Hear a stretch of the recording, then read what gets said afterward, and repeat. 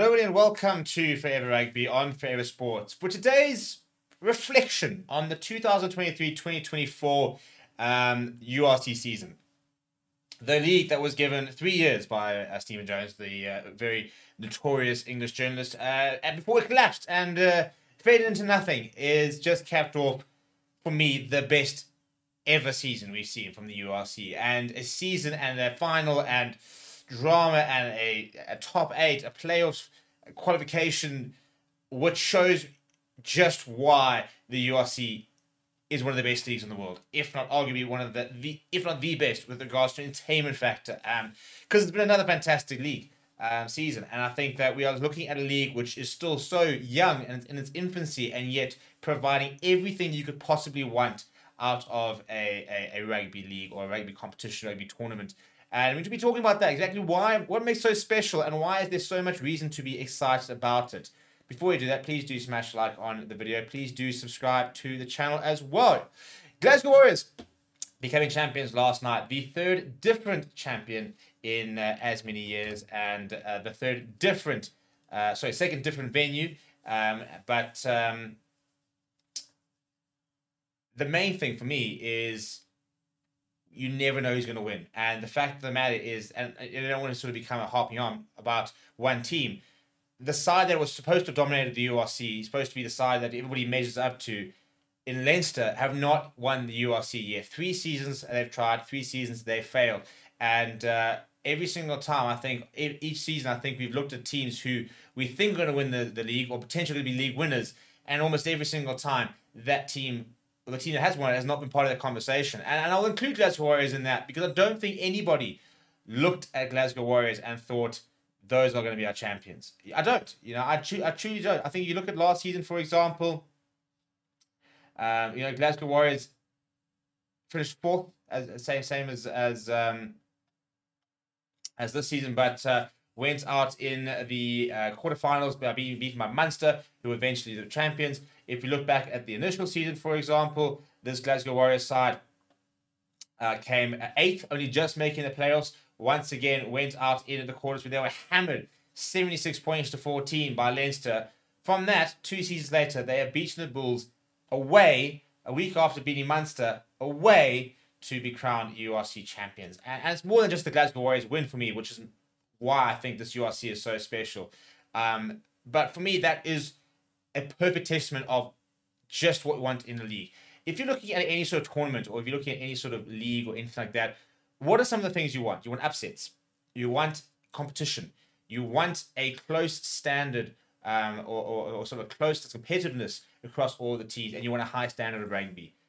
The URC delivers all of this and more. It really does. I mean, you look at the top 8 race from this season, for example, and 3 teams within 1 point, well, 2 teams within. I mean, the Lions equal on points with Ospreys, should have been finished 8th, didn't go through by a number of victories. Edinburgh on the final day of the league season, 1 point behind, being that top 8. Connacht Rugby 5 points behind Ospreys. So we're talking about 11 teams who basically were competing for those top 8 spots. If you look at the difference between, for example, 6th and 11th, less than 10 points. That's how close this league season was. It went down to the final day where at one stage, the Lions were in the playoffs, then they were out the playoffs. Ospreys 2-3 weeks before the quarterfinals weren't even in contention to be in the quarterfinal. They got there. Also what you want to see in a league that is sort of cross nation stuff like that, you want to see the different nations all competing and not just dominated by one nation. This year, for example, 2 South African teams in the top 8, 3 Irish sides, an Italian side, a Scottish side, and a Welsh side. So all of the nations represented in that top 8, and 3 nations represented in the top 4. And the big thing is that once again, for the 3rd time in a row, the number 1 spot in the league did not go on to win the league, which shows you that whilst home support, for example, and finishing number 1 is incredibly important, it is not the be-all and end-all, because we have seen shocks in the URC. We have seen the Bulls going over to Ireland and beating Leinster in that first season, for example, then beating them at home. Last season, for example, Munster edging Leinster 15 points to 16, a huge victory away, and then coming down to South Africa and beating the Stormers in the final. Stormers who beat the Bulls in the quarterfinals, and beat Connacht very easily in the semi-finals. So we've seen really, really good playoffs. We've seen really interesting few seasons. And I think for me, what's been really cool to see is the progression of certain teams. You know, you look at 21-22 as a Lions fan, where the Lions finished 12th with 41 points, nowhere near the playoffs, for example. Season 2 for the Lions, and they all of a sudden progressed up to 45, just 3 points behind the playoffs. And then this season finishing tied 8th, but back on number of points.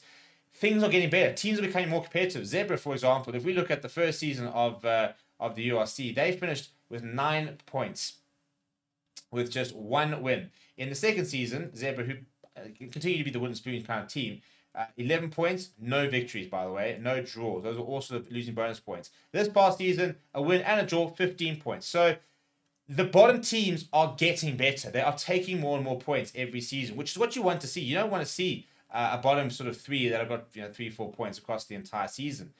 So things are definitely getting better from that perspective. And I think that what makes this league so cool is there's not a lot separating the teams, and it's becoming less and less. Last year, Leinster walked the table with 11 points.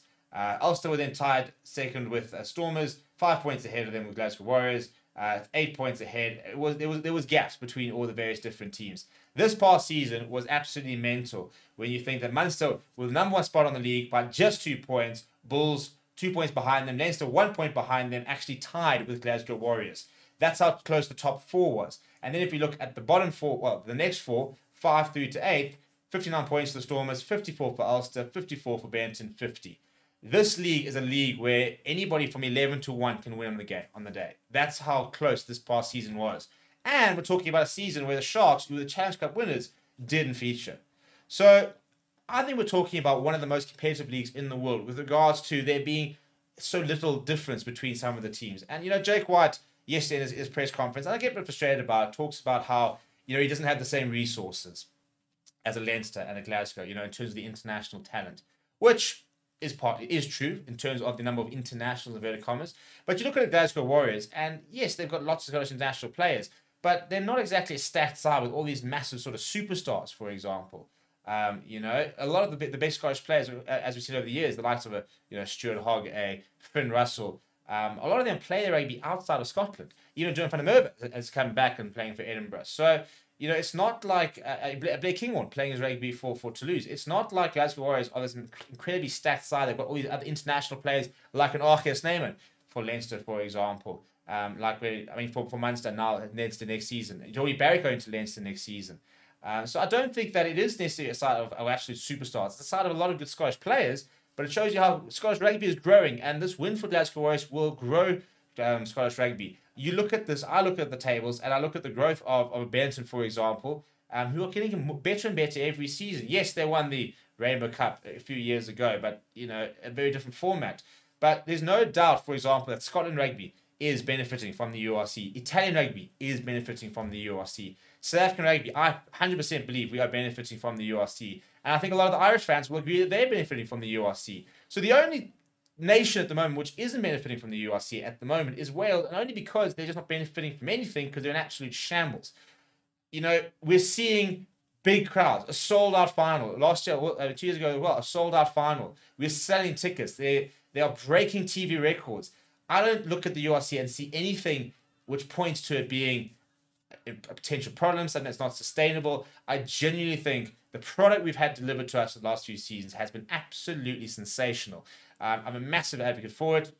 Obviously, from a sales perspective, it'll be nice when we start to get revenue from it and start to really be able to afford to compete properly in terms of travel arrangements. Hopefully, being able to keep more players, especially from a line perspective, being able to maybe look at a couple of marquee players. But I've really enjoyed all 3 seasons. I've enjoyed all 3 finals, for example. I've enjoyed the playoffs. I've enjoyed some of the traveling. It's been so much more accessible from a time point of view. And I think South Africa completely struck gold. And you look at now New Zealand, talk about how they miss the South African teams. We're far more competitive in the URC than we are in the Super Rugby. And that's not to say that we weren't good enough in the Super Rugby, but I think that things have maybe stagnated a bit in South African rugby. A lot of issues there. And I don't think the standard of the URC is any weaker than Super Rugby. I mean, this year in particular, you've seen a very weird Super Rugby with Crusaders, for example, dropping off. The Blues were incredibly dominant. But I think that we're playing a different style of rugby, for example, which tends to be a bit closer. It tends to be a bit more sort of, almost a bit more sort of test match-like in terms of it being very tactical-based, very condition-based, as opposed to Super Rugby, which, you know, was a high-scoring league, was a league where you used to throw the ball around. And it was maybe exciting. Is it more exciting? I suppose it depends on what you like.